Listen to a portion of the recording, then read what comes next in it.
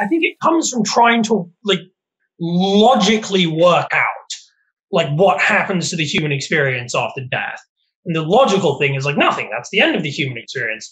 But this isn't a good attitude, because then ultimately you end up with, well, you know, what does science and modernism have to tell you? Science and modernism only has to tell you like, if medicine had been a bit better, they wouldn't have died. So the only thing, death ultimately is just a failure. It's just like, they should have been saved. Like it is a medical condition that one day we will be able to cure, like every other medical condition. And so ultimately all there is tragedy, because the system has fucked up, because this person should have not died, and instead they died.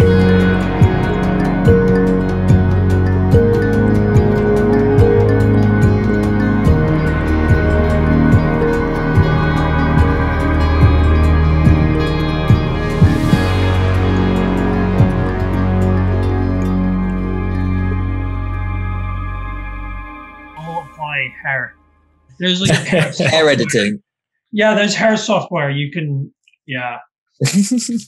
Well, okay, you can figure that out. I've hit record. So, hello, everybody. Welcome to quite a special episode of Technosocial. So people who've been listening for some time or have listened to some of the older episodes might know that there was Dylan was part of it initially, my good Canadian friend who, I mean, I've known for years and years and years and years. And we did some of our kind of like bigger interviews with Dylan, like with Ian McGilchrist and with John Viveki. But then Dylan made the decision to actually go off and live in Canada around about September 2019, and was out there and pretty much ended up living in the forest the entire time that the COVID pandemic was hitting. So now he's back in civilization from this wild journey, and basically having a conversation to introduce him to Daniel and bring him back into the sphere of Technosocial, but also just to kind of catch up and find out like what the fuck that was like living in the forest during the pandemic. So over to you, Dylan.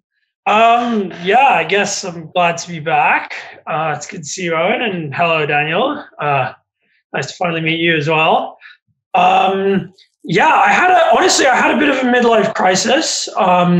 My boss wouldn't let me pour myself a beer after a shift at the pub, and so I calmly and reasonably, without having a giant argument with my boss, made the decision to quit, which was definitely also a decision I had thought through, and decided to move to Canada. And I moved to Whistler in Canada, and I basically just became a ski bum, which is where you just sort of work for money to pay your ridiculous rent and then go skiing or snowboarding.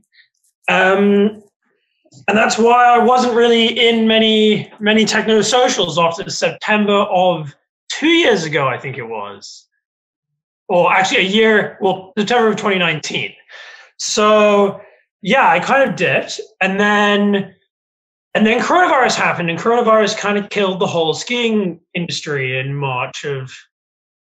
February of 2019. So me and everyone I knew lost our jobs, and all the Australians in Whistler had to go back to Australia. And because I'm a Canadian citizen, the UK government advice was actually stay in Canada. And me and a friend of mine ended up deciding that we were going to get jobs tree planting, which is, that's a whole topic I'd have to go into in itself. But we had a couple of weeks until that job started. So we decided, like, you know what, screw it. We don't want to pay rent in Whistler because it's way too much. It's too expensive. We're gonna, my mate had his car set up to sort of live in, but it was just like a mattress in the back. And so I was like, screw it, I'll buy a tent and let's just drive around BC for what ended up being about a month and a half, I think like 7 weeks.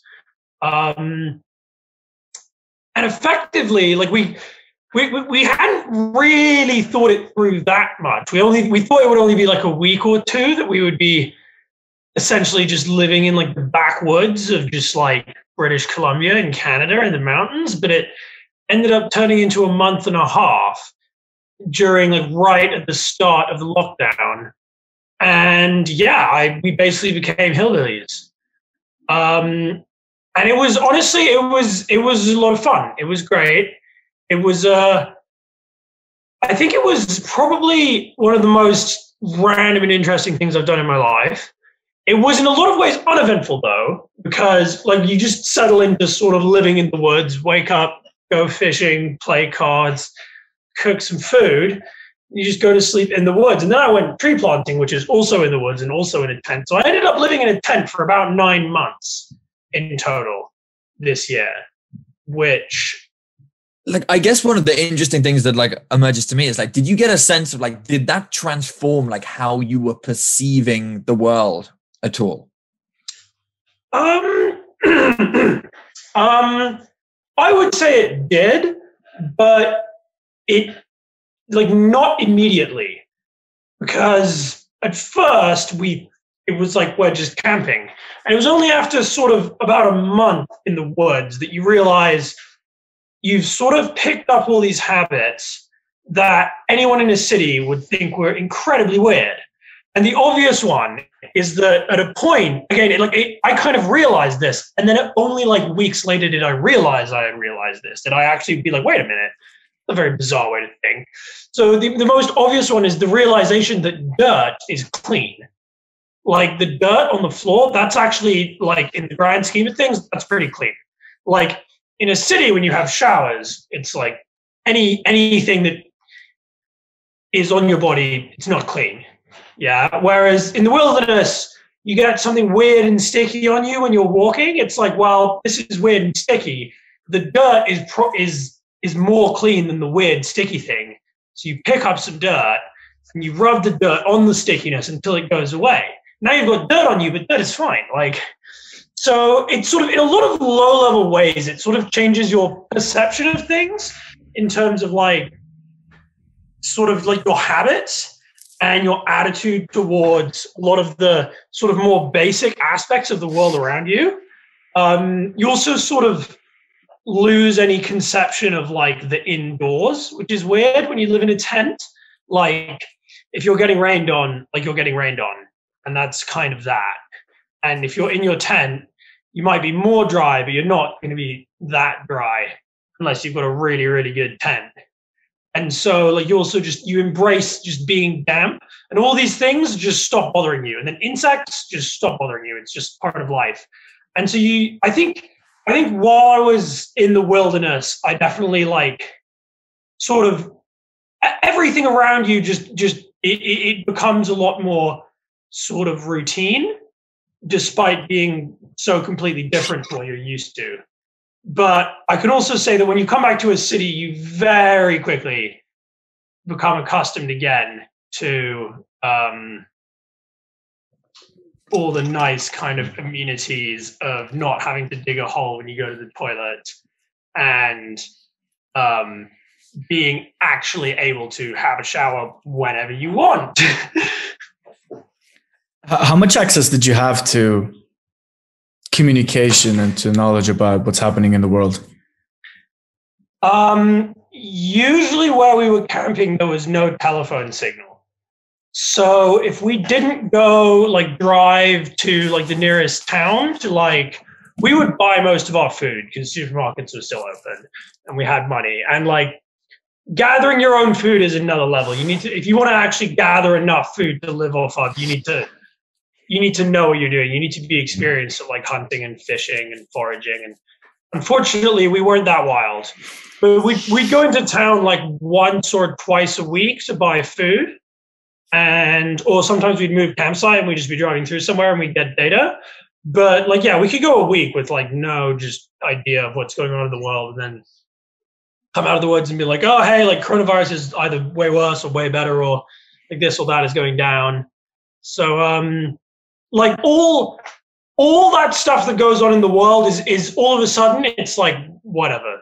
It's so like distant. It has no effect on your life. Like whereas something like the weather is like that's way more important. Like the moment we'd have data, first thing, what's the weather like?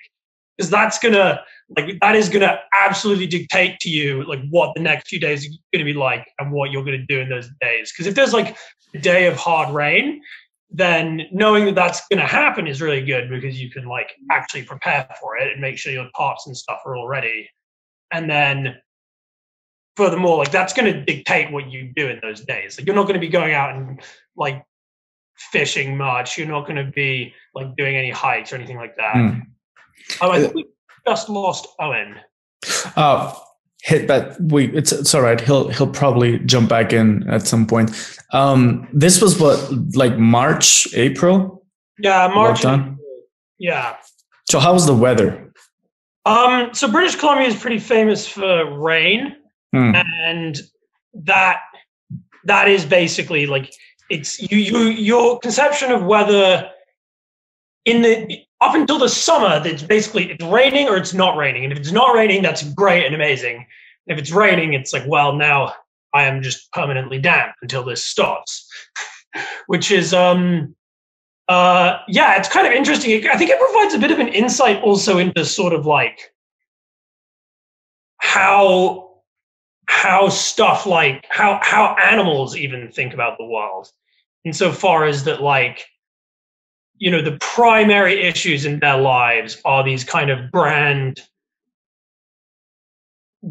like, I don't know, effectors that they have no understanding or control over. It just comes down on you and it's like, right, you have to adapt your existence to this set of conditions. For example, it's raining. Or even in the summer, it started getting really, really sunny while we were tree planting. And that also, it's like, especially if you don't have something if you don't have water or access to water, that has a huge effect again on like what you're even going to be able to do with your day. Because it's mad sunny and dusty and there's no water, like, you know, you're actually kind of at risk if you decide you want to go for a jog or something like that. Mad. That makes me think about how, you know, if you remove all the modern amenities, that there's sort of an autopilot underneath that of things that do have an order, remove all modernity. There's something underneath that, and that underneath that has a shape, has a way to be. There are things that need to be taken care of, like water, food, shelter, and the basics. They are not sort of tabula rasa. They exist. They have a way. There's a proper way to engage with it. In other words, if you didn't do your stuff properly, and there's one way to do it properly, you know, you'd starve, you'd be super wet. And so there is such a thing as a proper baseline underneath all of that. Yeah, definitely. And I think one of the big contrasts is that I think in civilization, we have all these things sorted out and it's just permanent. And in a way, we spend a lot of our time trying to find stuff to do. Whereas one thing in nature is that, like, ultimately, your tent can always be a bit better set up. Your tops can always be a bit better angled to deflect the rain. There's always sort of something that you can go and do that occupies your time, that is part of sort of just like staying alive and keeping all your stuff like organized in a way that you aren't going to get annihilated by like some kind of natural force, essentially. And so that means that, like, in nature, you're kind of never bored. Like, there's always sort of more things that you could be doing to be like better set up for life. Whereas in civilization, we've kind of got everything so well set up to life that I find myself way more susceptible to boredom now that I'm not like in the woods. It's like outcome of the division of labor, right? It's like once we become settled and become agricultural and urban, the functions necessary to sustain life are divided into specialist groups, and then once they've got those sorted, then new higher order specialist groups can get created, like data scientists. But you drill down to it, you go out into the wilderness, and like, this is why I find it so fascinating, Dylan. I think it's quite a rare experience for people in our day and age to spend more than like a few days, a week on like a camping trip.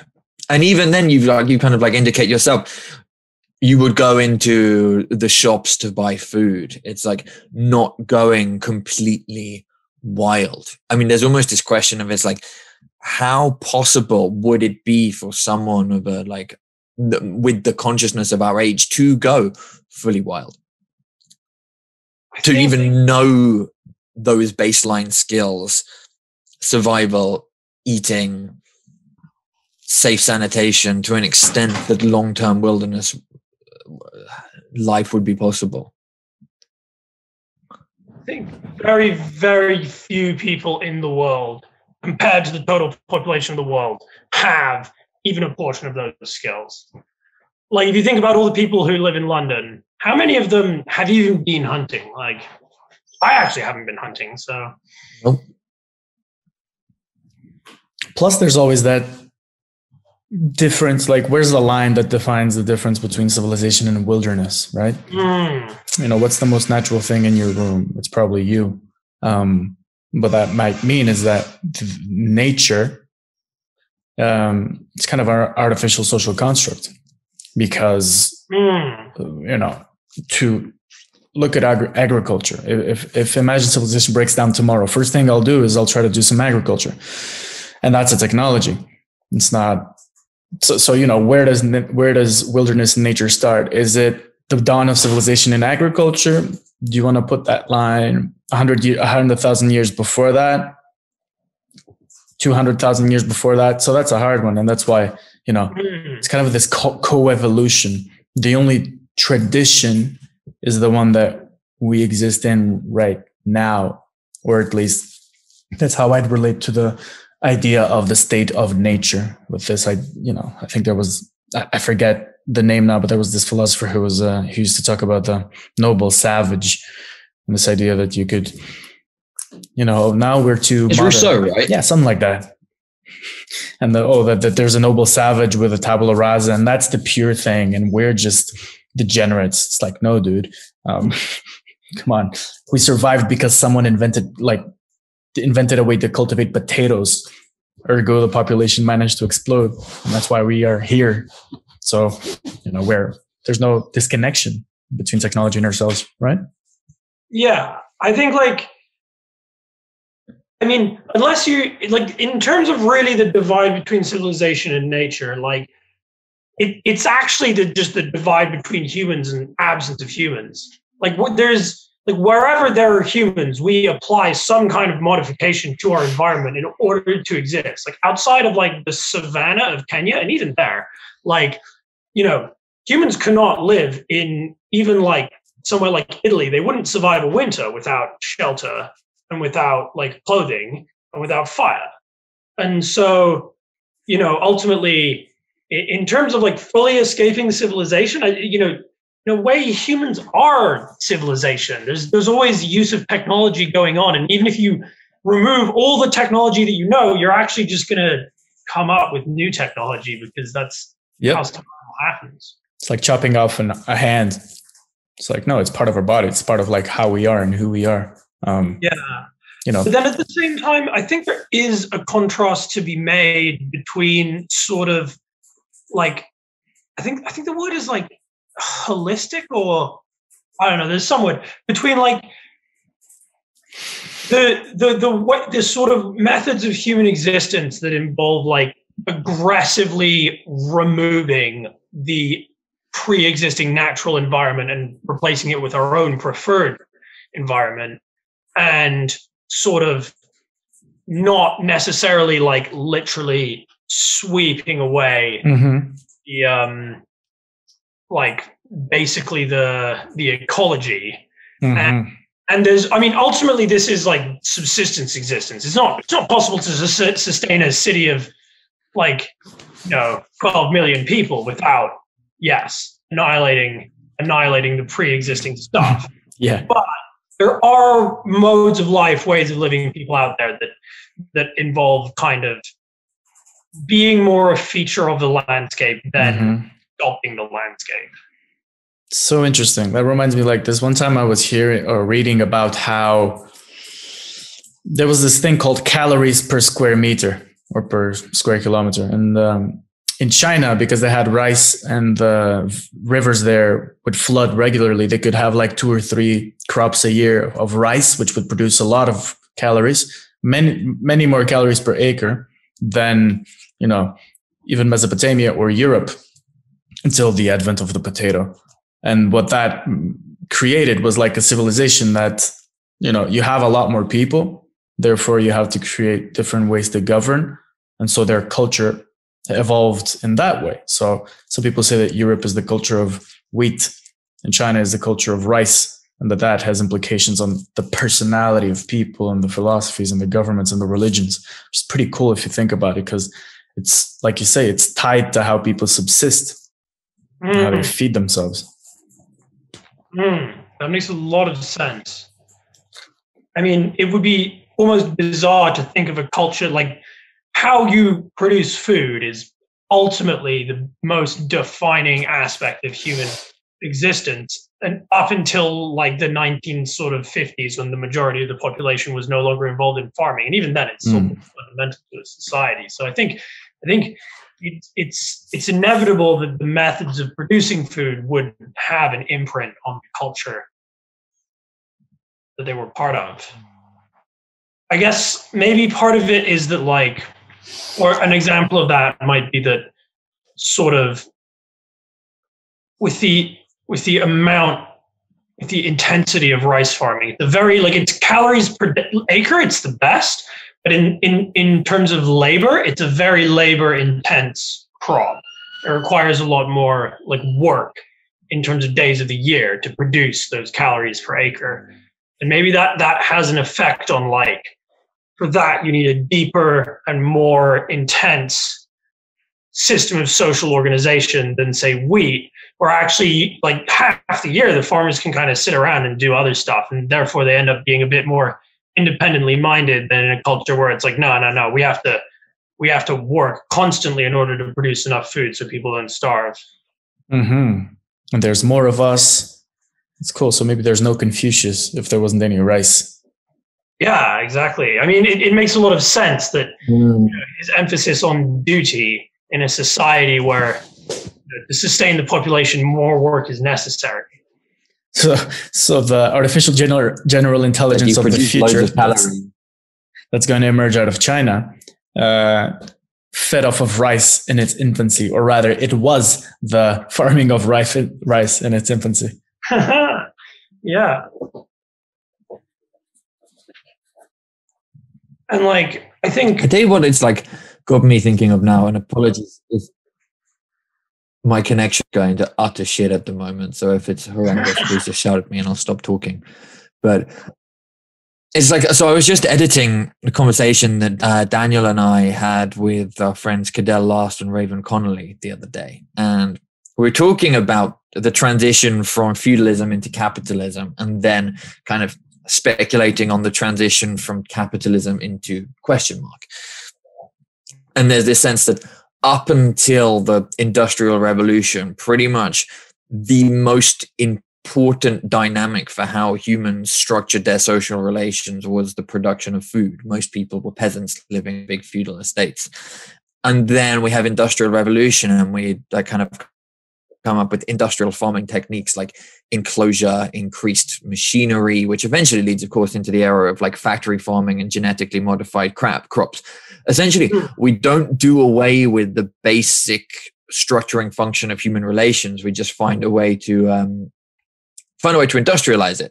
So now there's this question of, if in the industrial capital era, capital is what structures human relations, the ability of people to negotiate between one another and exchange their labor time in return for this abstraction, and then that abstraction buys you access to other people's labor time, products of their labor. Is there a way in which we don't get rid of capital, but there's a kind of industrialization of capital in the same way that we manage to factory farm and genetically modify food?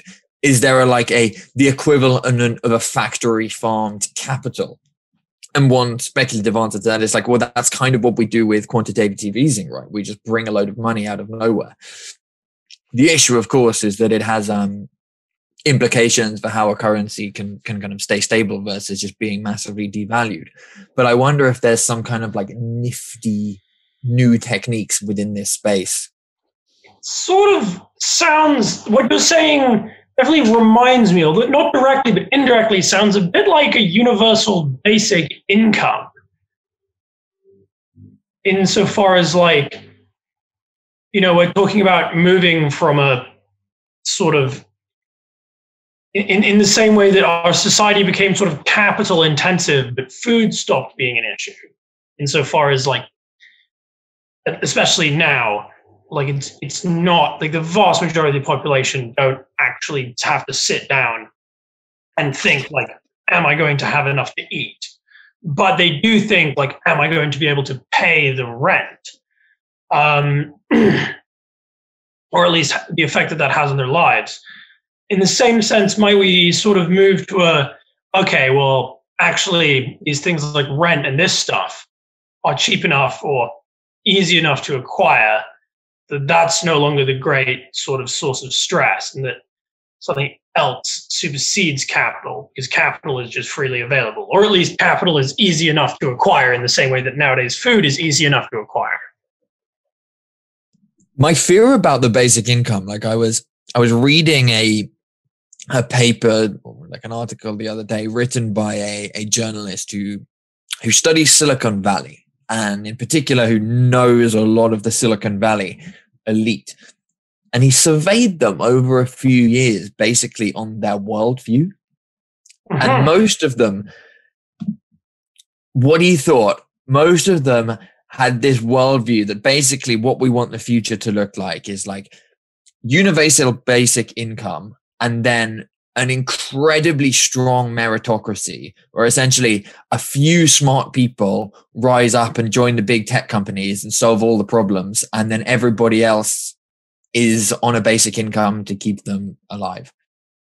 And that's perhaps a simplification of it, but there's something that really turns me off about that view. Like what I think is that the inverse of the basic income is that like it's a great way for a small power group to absolutely consolidate their hold on power, because it's the bread and circuses effect, essentially. Like you could already, there's a case to be made that the reason why radical political change is so difficult in the later 20th century and the 21st century is because actually capitalism found a way to make life bearable enough and sedating enough to prevent anybody from really rebelling against it.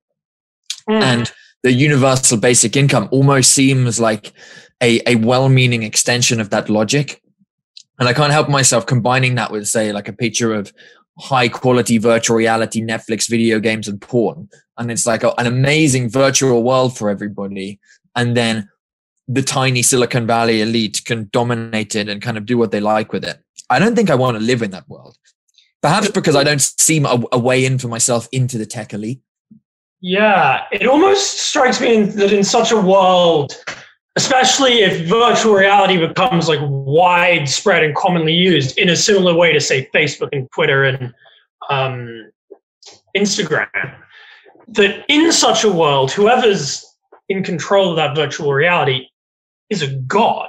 Like it's not just about like having power over people's lives. It's like you decide like not just general stuff about the world people live in, but you can create and destroy everything on a whim.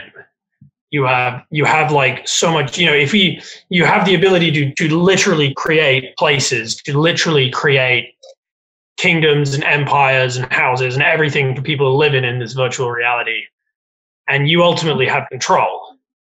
Whoever would be at the top of that. I think it'll make way for the ultimate despotism, which also sounds like the boy pharaoh or philosopher king type fantasy, which doesn't seem really sustainable in the long run, right? At least that's what comes to mind when you have such a centralization of power. Along with the universal basic income, they'll probably give us a universal Netflix subscription and all of these other sort of ways to control and say what's basic, what's income, right? The more you have, the more you want to have. And so the hunger will never be satisfied. And like, honestly, I think that that's actually like maybe where we're headed in the near term. I think that this specific vision, like, you say that this is this is what the people in Silicon Valley actually think when surveyed. I think there is going to be a serious attempt to create something like this in the fairly near term. Like Facebook has bought Oculus Rift because they think virtual reality is the future of social media. So it's sort of a big question is like, will society accept this? Like if it is sort of brought into the world, the idea of a mostly virtual existence, is that something that people will pick up? I think we've already accepted it. We already have a very virtual existence. It's just low bandwidth. I mean, this is the point that Elon Musk makes again and again. It's like we're already cyborgs. The bandwidth is limited to how quick your two thumbs can move or your fingertips can move. And I think the pandemic has only accelerated it. It's like life is done via Zoom now. Plus, the thing that virtual reality actually implies is, or teaches us, I would say, is that all reality is virtual and designable if you parameterize it properly. So why draw the limit of real and virtual at the edge of the lens of the headset? Perhaps if you take that limit and throw it into the world, you'll realize that so many of the social conventions and discourses and all of that are actually obviously also virtual and constructs, which sounds a little bit scary because, oh my God, everything is just made up. But on the other hand, it also sounds exciting because, well, if it's made up, you can also make it up yourself. And there's also something to be said about the fact that we do need these constructs. So I agree with you. It's coming, the increasing invasion of this power space by technology, right? Whether Silicon Valley or someone else, as long as someone can make a buck out of inventing reality, it's going to happen. And so that's kind of the invasion of techno-capitalism to everything. But then there's also the positive or not so scary aspect that, well, yeah, okay, then how do we interact? How do we adapt to this different paradigm where everything is so liquid, so virtual, so designable, something like that?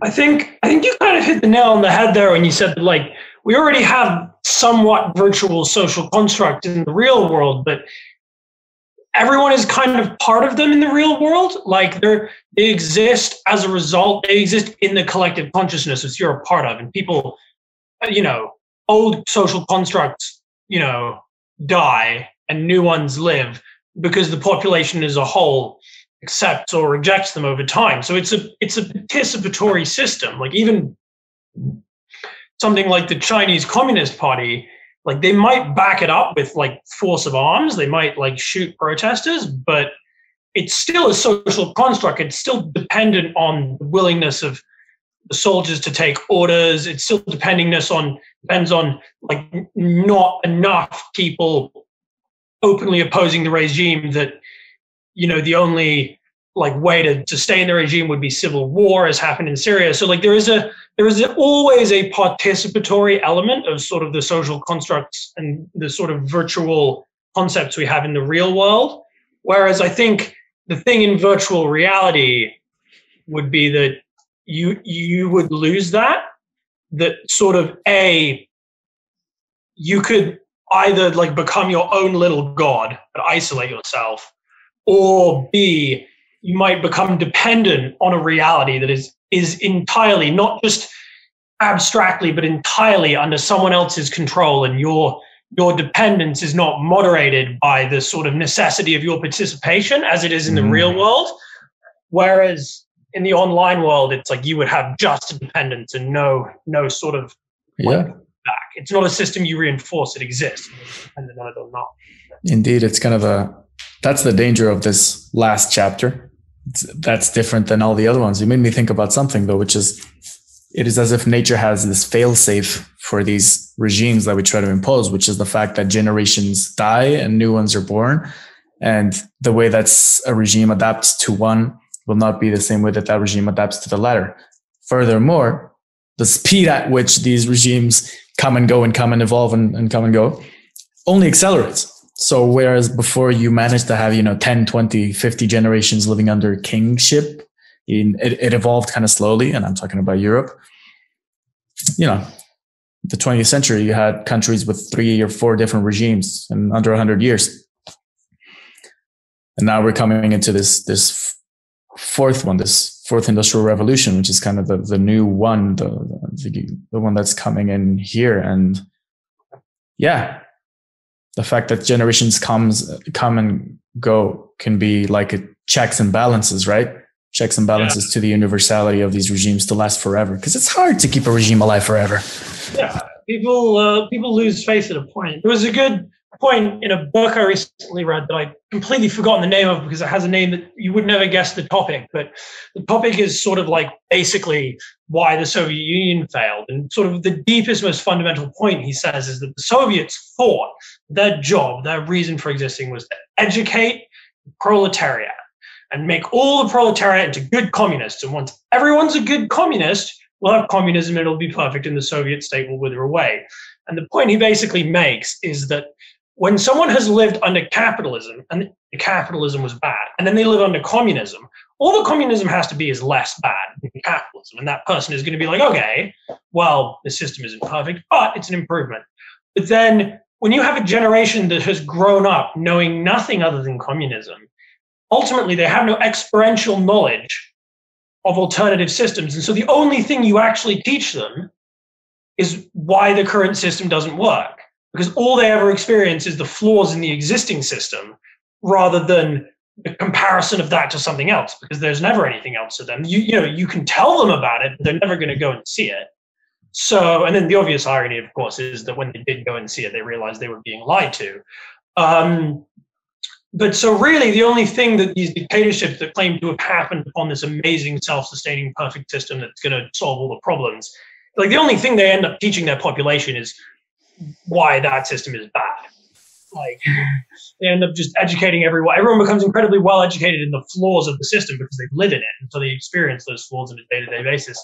But I think this all feeds in to sort of something tangential, but also to do with like a sort of technology that people are really thinking about seriously now is immortality. Is human immortality possible either in the form of just sufficiently perfected medicine that you can medically avoid death, or taking someone's consciousness and just pouring it into a computer? And honestly, I think that would be sort of the pinnacle of this virtual, of the pinnacle of the movement of sort of human existence into the virtual would also be immortality in the virtual. And that might be one of the most dangerous things, is that because once you have immortality, this process that you outlined of like constant change based on the fact that old people die and new people get made, like this will stop and we will have immortals. And in the virtual reality, they will be as gods. And I think that's a very scary prospect, the idea of like the immortal elite who own the reality. I think whether that is feasible practically or not, I don't know. It overlaps, in my view, the search for immortality with artificial general intelligence, and all these things kind of overlap in this desire for absolute power that you would hear off of a 90s cartoon villain. And what I think they symbolize, even if whether achievable or not, as an idea that people have and that is widespread, they point towards this lust for absolute ultimate power. It's very Platonist. It's very boy Pharaoh-like. It's very, we've solved the world, immanentizing the eschaton. It's like, check. We've got there. We've achieved it. But I don't know. That also sounds extremely. It's going to be short-lived. It's going to probably be bloody. It's going to be very dangerous. Sounds. But when you create immortality, you also immortalize all of the fucking shit and the problems and the social conflicts that exist between the subjects that become immortal. Yeah. Like the next generation, they learn from what their parents do and also see the flaws. There's some kind of reaction against it, and the reaction brings a whole swathe of its own problems, but it's also in some sense the dialectical process at work. It's like you take the generation of the Second World War, the 1940s and 50s, and they came back and they were like, well, we just want to live like a fucking stable life and quite a conformist life. And I wonder how much of that was also influenced by the fact that they were used to wearing military uniforms, right? And then they have the next generation who are the children of the 60s who go totally the other way. And they're like, no, we don't want war. We want free love. We want psychedelics. We want a very different liberal worldview. And in some senses, like that only emerges from as a reaction against the very like kind of rigid, perhaps militaristic world of their parents. And then we now kind of, we swing back against that. And it's kind of tricky to say where we're at now. We've got like a very, quite a mainstream left-wing movement in kind of like wokeism, but now there's also a kind of like online conservative counterculture moving against it, which is perhaps not even cross-generational here, but it's like, it's certainly like splits the young demographic, the millennial, and perhaps the like post-millennial demographic. But so like what I'm getting at, it's like the immortalization of the social conflict is in a sense the kind of the end of history. And I think this is the paradoxical thing about a lot of like about Hegelian thought and then also Marxist thought. It's like we think in dialectics, but then we both also have the fantasy. Like Hegel's like, right, I've got the system, now it's the end. And Marx is like, yeah, it's dialectical materialism up till communism, and then it stops. Mm-hmm. Yeah. It's kind of, I think it's just, it's tempting to think that there is a possible solution to all of the questions that we have. And ultimately, I think the scientific perspective, or more specifically, like how there is sort of a big question in science. And I think the answer to that question is also the answer to this kind of like question, is that in science, how can you ever describe your scientific discovery as true? Because Newton came up with his whole system of maths for describing and predicting how objects behave according to forces and this and that. And that seemed like, there you go, you've solved the problem. That's great. We now know how all the forces and objects behave, which until, of course, subatomic particles and atoms were discovered that behaved in a completely different way. And then we like came up, we came up with new theories with thermodynamics, with nuclear physics, and then eventually we found quantum particles that started behaving in really new weird ways, and so we had to come up with new theories. And then it's like, wait, so was that Einstein's theory, was it true? Was that the truth? Can we sit down and say that that's the truth? And it's like, not really, to be honest, because we now know that all those things he would describe were actually made of smaller things that behave according to a whole different set of rules. But in a way, it was kind of like an answer to that specific question. But the answer to that question created new questions, because ultimately there were things that didn't fit that model and demanded a new model. And this is this is just forever. There was, unless you Einstein proposed, unified field theory, which was meant to be we're going to explain all of physics, 100%, everything, one model, everything. We've never found it. We've never made it. It's not been created. And some people think it might be, but it hasn't. And so I kind of think this is sort of an example of the same thing. It's like you can look at all the problems we have and come up with all the solutions, but that, the only reason that you might think that that's the end of history is because you fail to imagine that there might be a new problem. There might be a different problem, that something that is not now might come into being. And if you instead keep in mind, actually the solutions to the problems will create their own set of problems.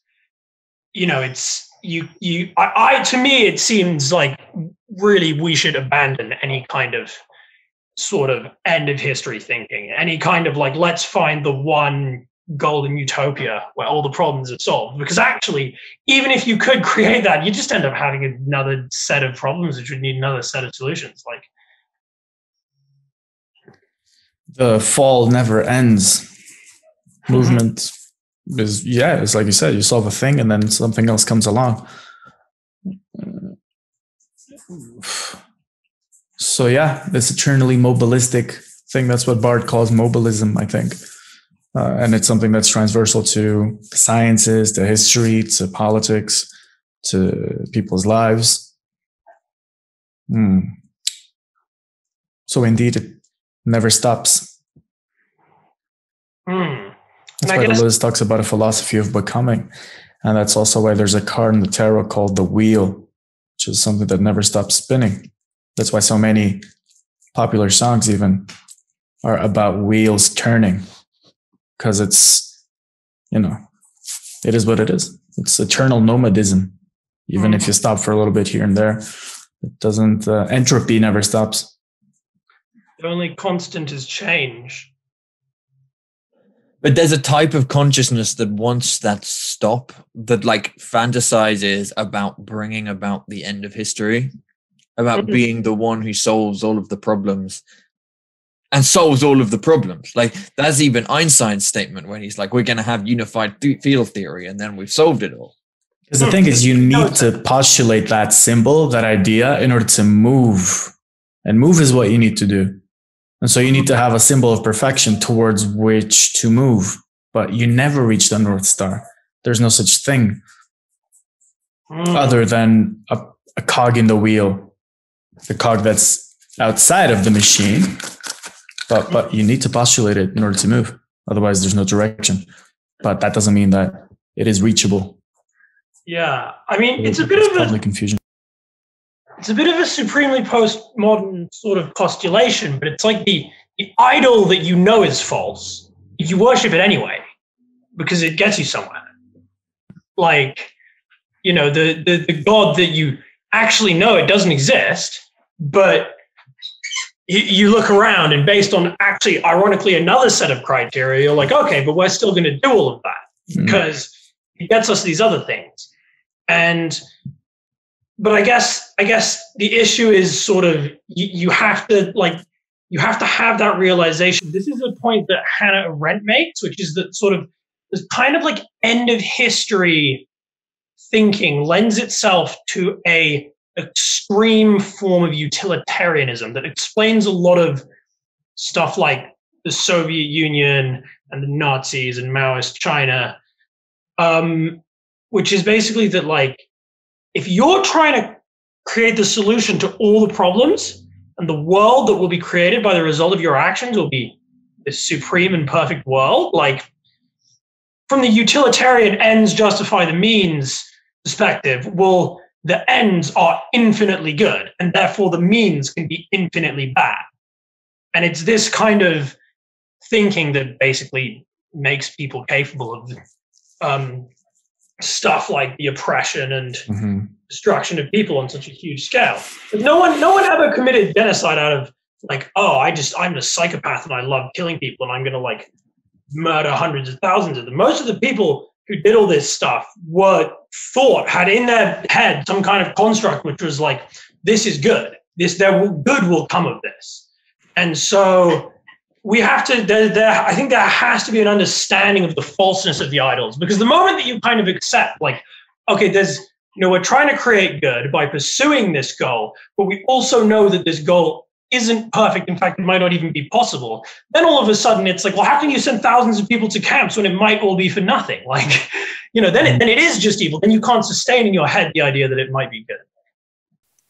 I think this is where, like, for me, this is the value of having a religious type consciousness, like some kind of North Star within your field of experience that is not purely material.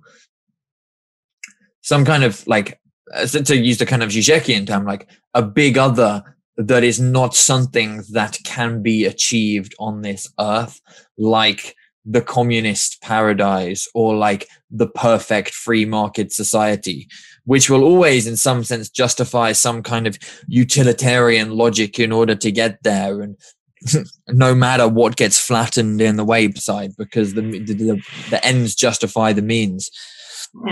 And this is the kind of like, again, the tricky point of, I think, where we're at now, because religion up to the kind of the era of the rise of capitalism and the rise of the bourgeoisie was precisely what was used to legitimize the old forms of social relations, basically collection of wealth in the tiny hands of the aristocracy and everybody else being peasants working the fields. And the bourgeois middle class were like, no, we've got a whole new system of philosophy. We've got our utilitarianism, we've got our scientism, we've got our rationalism, we've got the meritocracy that it informs. That means that the people who are in charge don't have to just be the ones who are mandated to be there by God.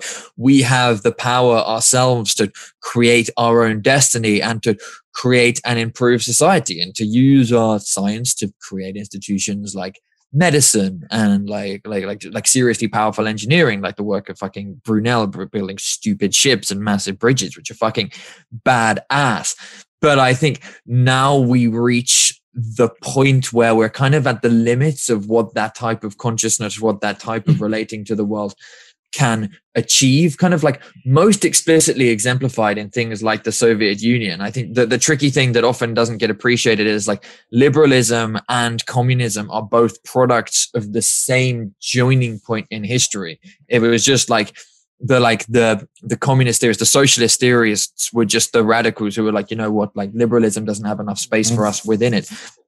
And I think that the question now is like, how is there some kind of rehabilitation of a religious consciousness that enables the human subject to experience its locus of identity, not primarily orientated to something material, and thus that can be achieved by its own pure rationality.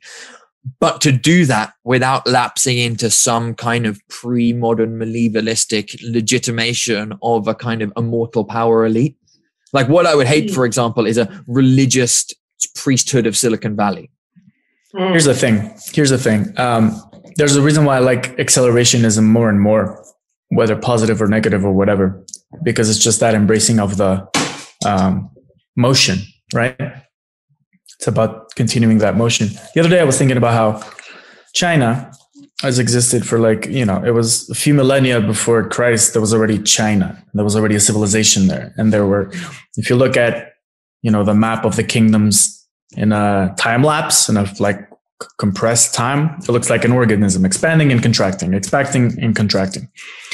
And it's been happening for 3,000 or 5,000 years. And they understand that it's with cycles. It comes and goes. There's there's peaks of imperial expansion of power, and then there's moments of depression and of oppression and of poverty and of colonization by external forces.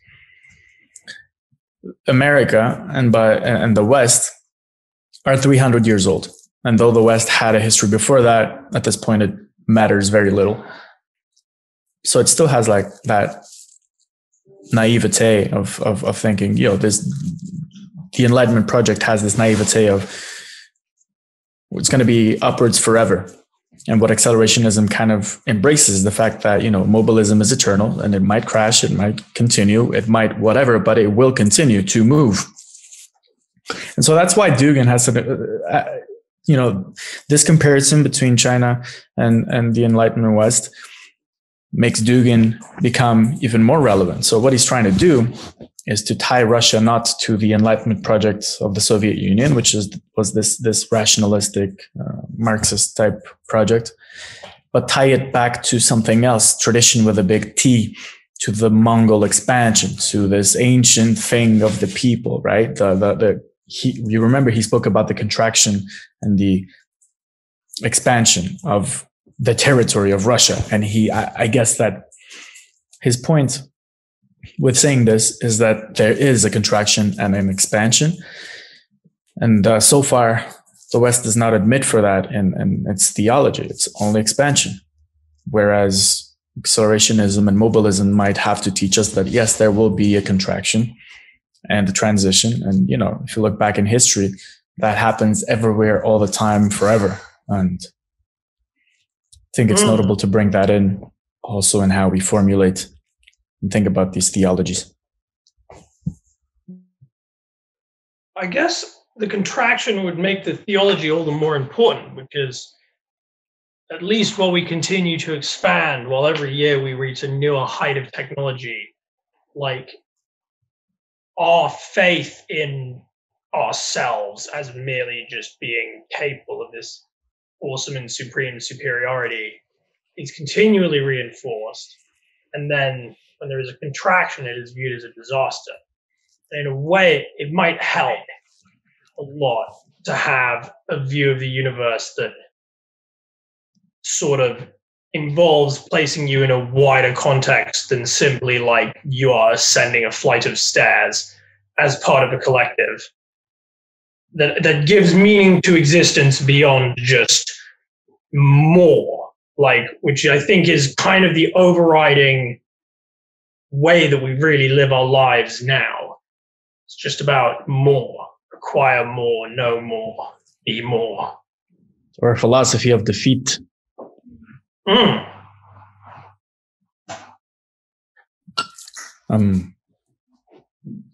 Of acknowledging of hibernation and rest and sleep in winter. It feels there is this nice graph that, peak oil and peak America, they coincide. They coincide in 2000 with the Matrix, the last moment before AGI began to be born. And right now we're kind of in denial, but reality snaps back always. So that's why, it's not like we have a choice. It's not like we can contemplate, but there's no going back. There's really very little agency other than embracing the tide and moving with it. So that's why, for all its ills, there's this Portuguese guy called Agostinho da Silva, and he talks about, acknowledging that capitalism can morph into something else in the deep future. And he says that in a positive tone. It's not like we have a choice but to accept that. Yeah, but this is like this kind of thinking to a lot of people and institutions in our society is like the highest heresy. The idea that that actually like, this is not the ultimate system. It will continue to change as all systems do. Like, it kind of to the people who built the system, who invested so much in the system, there's a bit of a reaction, I think, of like, well, what was the point then? But there's two things there, which is like that thing with the men's movement that Chris Gabriel said, which is like, if you're a man, you don't need no one's permission to be one. It's like, if you truly have the power that is blessed by the real and by being appropriately adequate to reality, then it doesn't matter the reaction of older institutions who don't want to budge. They will adapt or perish. And that's the way that things flow, right? The real is the edge of the spear is more at the vanguard than current institutions. And we know that they fall or they adapt. That's the way of things, I guess.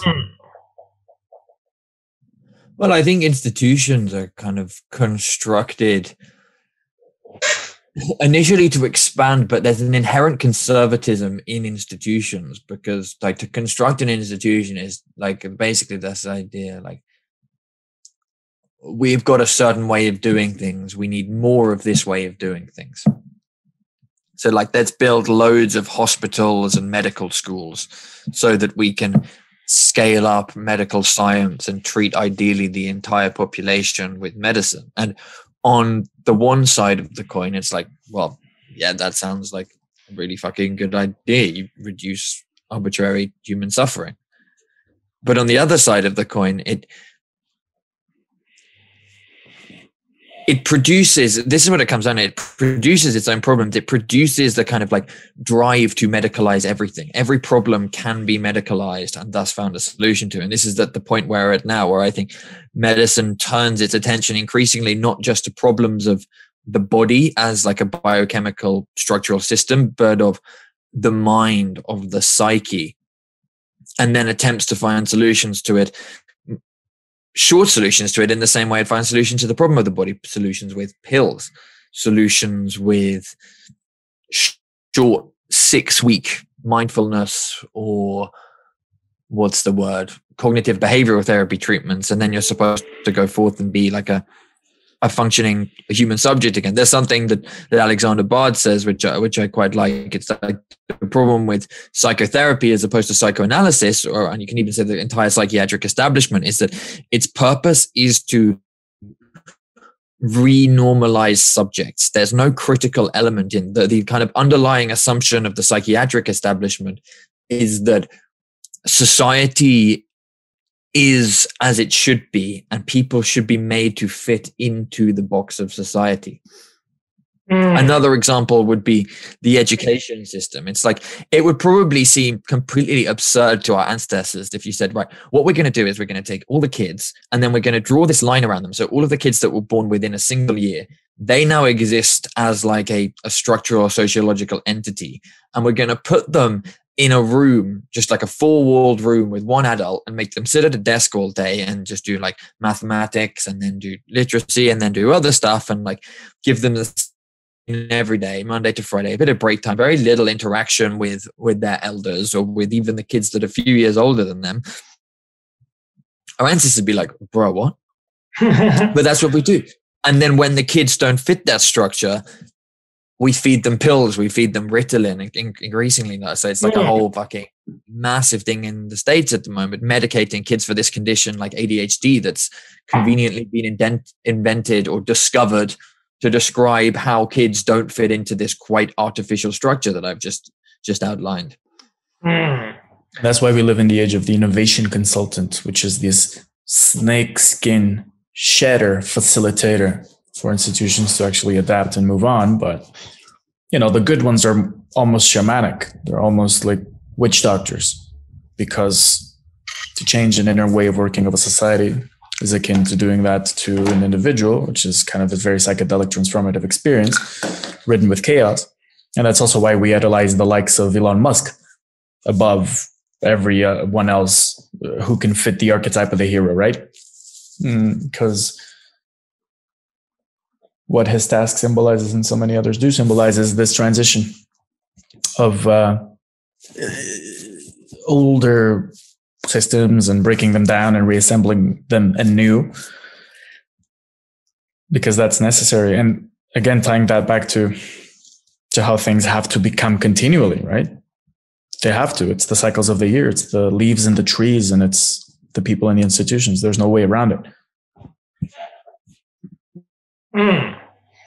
And like, it's sort of a manifestation of society's attempts to reproduce a better version of itself. It's sort of like the reason, like the reason that we have like X or Y problems, it's only because of stuff that falls outside of the system. And if we were just better at just slotting everything into the system and finding newer and better ways of making everyone sort of conform, then the problems would go away. And yeah, and it's I think it's almost, as it exists now, it's almost kind of a symptom of modernism. Like every society reproduces itself. And probably everyone in every society could agree that ideally they'd like to reproduce a better society. But ultimately, like, peasant society doesn't like need this colossal establishment to reproduce itself. You're a peasant, you don't farm, you die. If you don't teach your kids how to farm, they die. It's simple. And there's other aspects of culture that you do end up reproducing, but it's not, you know, whereas now we've taken the sort of more modern attitude of measurable, technical sort of batch production of children, put them on the conveyor belt, measure them with the tests, and they don't fit, then try and change them until they do, in order to produce, like, ultimately, you know, the sort of ideal student. And the, you know, and the same, I think this strikes me as very similar to a lot of stuff that Michel Foucault says.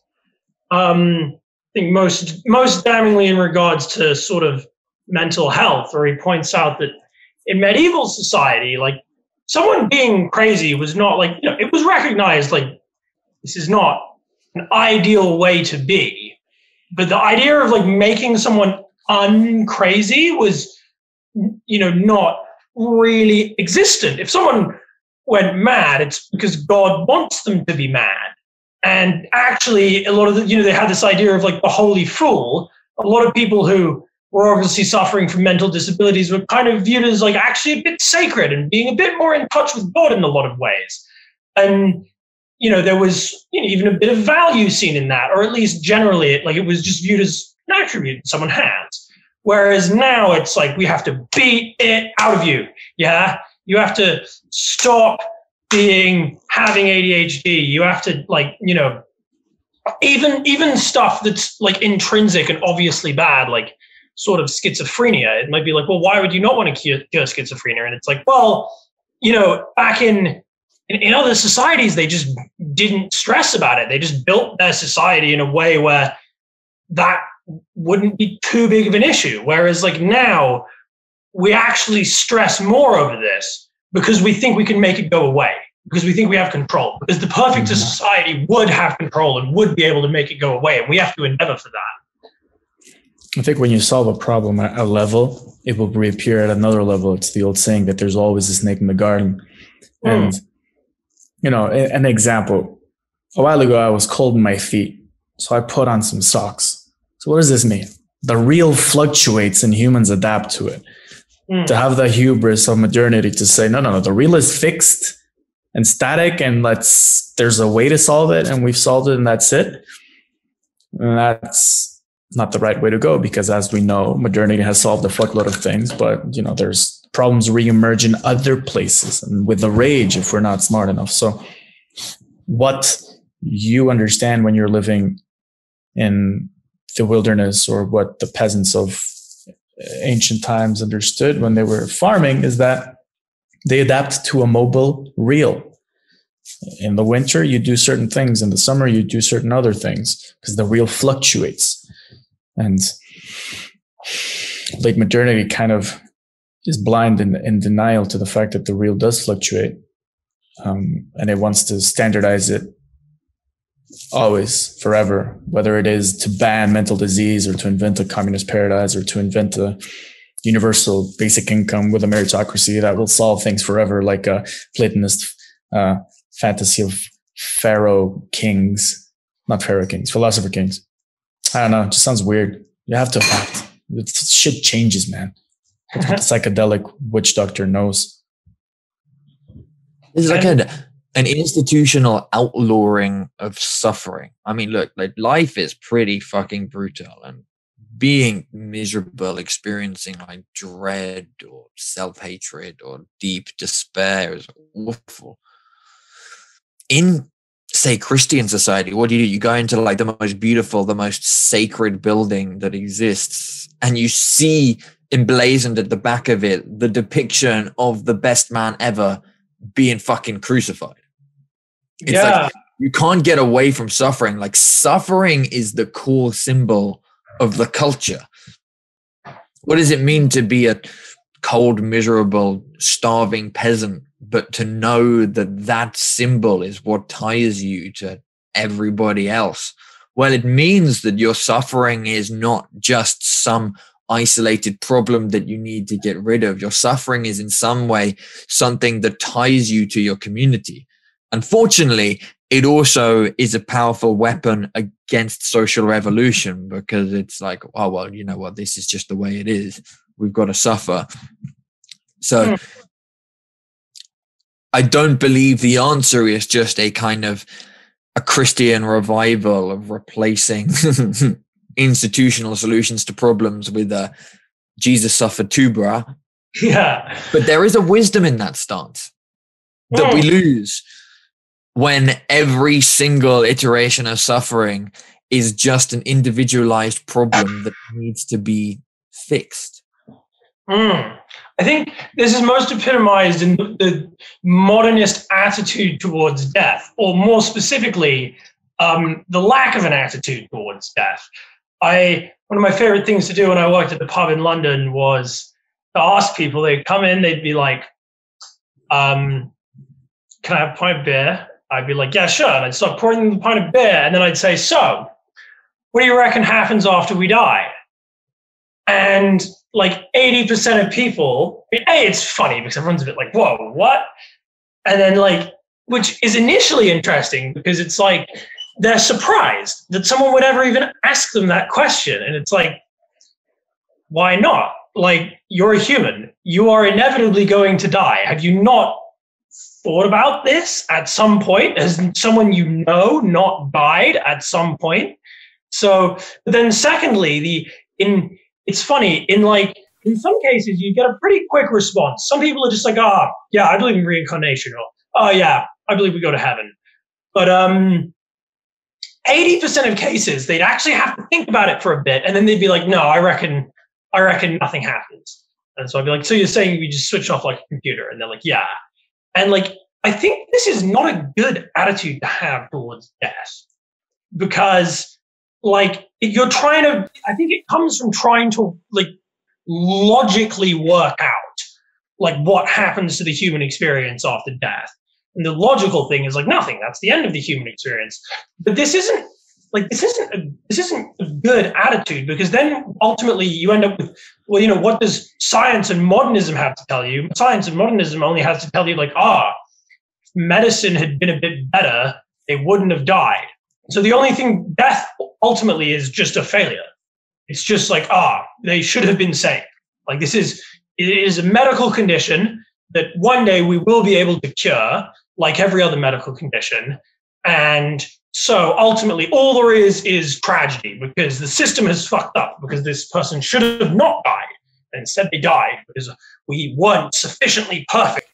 We aren't yet, like, you know, they didn't live long enough to experience us reaching the goal of there being no medical, like, you know, no arbitrary suffering. And therefore, like now everyone has to arbitrarily suffer. Whereas like, actually, if you look at it, like people are pretty willing and able to deal with suffering if they believe it's for a reason, if they believe there's a good reason for it.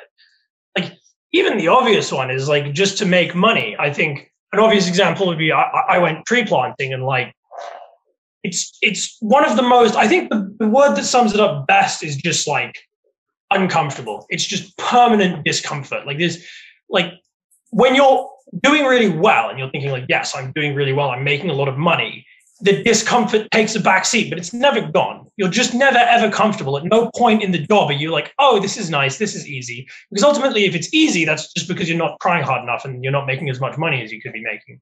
But because in the back of your mind, you're like, oh, but there's a wider reason for this. I'm making money. This is going to benefit me in the long run. You're totally willing to put yourself through a horrific discomfort, stand out in the pouring, freezing rain or in the blazing sun, sweating your ass off, like climbing through thickets and getting bitten by insects. And so people are capable of dealing with suffering. They need meaning. They need higher purpose to deal with that suffering. Like we look at all these men who went over the top in World War I and we view them as heroes who died for their country. And it's kind of like, well, without the World War I, all of their deaths would have been a tragedy. But at least with the war, we have this kind of like, oh, there was a higher purpose. Or like, you know, the men who went ashore at D-Day and died. It's like they died to defeat fascism. And it's like, how much nicer is that to think about when someone died than like, oh, we couldn't cure his cancer. Sorry about that. So I think this is one of the big failures of modernism is there's no method of dealing with death.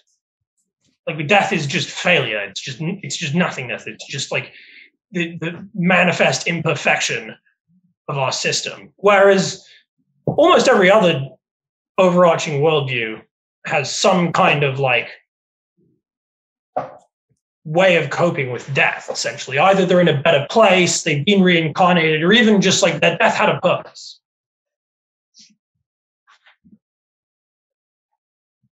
Mm. What was the statistic you said, Dylan, the other day about like half of people don't believe their work contributes to the world? Upwards of 60% of the population, I believe the Netherlands, but it might be Denmark, but I think it's the Netherlands, don't actually believe that their job contributes to the economy or to society. I think it's just society. Right. It's like this is the like alienated modern, postmodern condition. I think it's also articulated very much like in climate, like what would you say, like ecological circle. Like I've heard my little sister say to me once, it's like humans were a parasite on the earth. It's like, well, that comes from a place where something in your own consciousness believes like I'm a parasite on the earth. I just take out, I don't give back.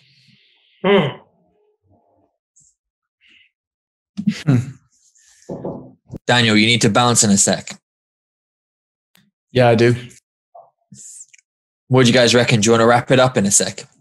Yeah, I'm down. I think we've been going for like more than an hour. So I think it's a pretty, in terms of length of podcast, I think it's pretty ideal. Yeah. I think we can wrap it up in a few. It would be nice to end on something other than the meaninglessness of death. Well, I think this is the thing that we're talking about, like death. I think it's interesting because this isn't the first time recently that Daniel and I have had conversations that wind up at death.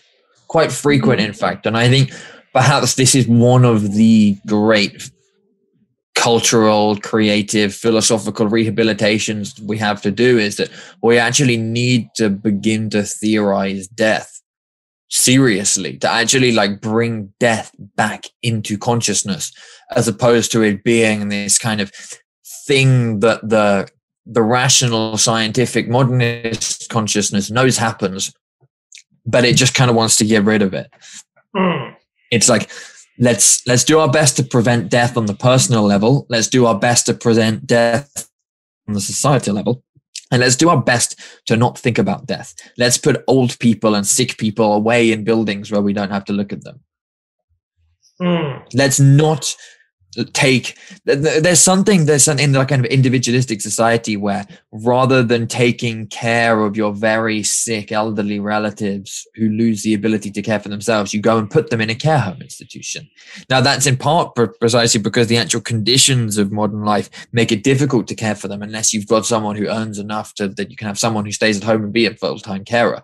But still, that very structure is baked into the foundation of our civilization, where people basically take care of themselves, and when they can't take care of themselves anymore, an institution takes care of them, so that those who are closest to them don't actually confront the imminence of that person's death and the imminence of their own death. Now, I'm not saying that this is the design principle of like care homes, but it is nonetheless an effect. I think it's almost like, I'd say it kind of is a design principle. It's just a subconscious design principle. Precisely. It wasn't in the front of the minds of the people who put it together, but the fact that it was like, oh, and this will mean that all these people will be over there instead of over here, like that appealed to them on a subconscious level. It was like, we'll take the problem of old age and decay and death and put that problem away. You know, and I think that's also got to do with the nuclear family as well. Ultimately, is that, you know, back in the day, like old people would live with their children until they died. It was that. Like there was no hospital, and so like, you know, you would literally be with your grandparents and your parents until their dying breath. It was part of your life. But now we've just decided, like, oh, we don't need that part of life anymore. Well, you're only going to live with your kids, with your parents until you hit a certain age. That way, you'll never have to be around someone significantly older than you. And when they die, they'll do it in a hospital. Maybe you can go visit them. Any final thoughts, Daniel? It feels like these are responses to these problems that are of the system, like you said, they're of the paradigm, of the nature of the exchanges of money, symbols, and value that people engage in modernity. And it's also a symptom of how technology is the process through which one engages with that. So what does technology imply? That you don't have to accept the inevitabilities, that you can hack at them and keep a certain state going on for longer artificially, as opposed to accepting its perishing. I think that's the symptom of modernity. And to be honest, the fact that we're finishing so many conversations on this topic maybe means that it's time to put this baby down. And you know what I mean? In terms of modernity and what's coming afterwards. And it is what it is. And nothing was meant to be forever. I mean, again, this brings me back to the point of like, it's time to rehabilitate some kind of religious worldview, because religion is... Or let it die and let rehabilitation happen on it own accord. Maybe we don't have to do anything, maybe, you know? Because rehabilitation means kind of, you know, fix this to keep it going for longer. Maybe it just has to die because it has to. With a big H, it has to. This is like another debate opening up. I think it's impossible to just let something die. Well, exactly. Like as it of its own accord, it will do this. It will cycle back and forth, and all we can do is like have our antennas well tuned to the right moment and to the flows of the instant. Well, I think we have a bit more of an influence than that. Like, I think, especially for a grand cultural phenomenon like this, like when its death becomes inevitable, that is now a fixed. That is now a constant. But like the river flows, but where it's going is still up for. Like the bit that we participated in, it's not so much saving of the dying system, but the creation of the new one. Yeah, I agree. And so, like, I guess that's the room for creativity that death ironically provides. That ultimately, the fact that every system eventually dies gives us the room to make new ways of living. And it's kind of an essential part of freedom. That ultimately, like, we can't be free in a world with universal constants. There has to be constant change. And everything that has to eventually be something that was. Otherwise, we wouldn't be free. Wholly agree. So maybe that's the value of death. That's why the gods envy Hercules, because he dies and therefore is free. Something like that. And the gods are stuck in Olympus being immortal desires, immortal artificial intelligences that have to be stuck in their drama forever and ever. Even the Titans are living but bound in Tartarus. And that's in I think is it Tolkien, I believe, like the great power of the men is their mortality. The fact that they know they will die drives them to build and to create and to expand, to achieve in their lifetimes, because they know their time is finite. Whereas the elves are just, eventually they just sail away to this land of like kind of whateverness. They just lose interest in the world because they've just been around for too long. Whateverness. Listen, guys, sounds to me like a good place to wrap it up. It was a really good conversation. Sadly, I have to go. But thank you so much. Yeah, great speaking to you. It's been good. I think we've learned a lot. It's been very fun. It's good to be back. Good to meet you as well. And let's do this again soon. This is so cool seeing you guys together on my screen. It's like, oh, look. Yeah, I think, Dylan, if you like, do you want to stay on the line a bit? We can just like catch up and talk about some like random shit if Daniel, you need to go. Yeah, definitely.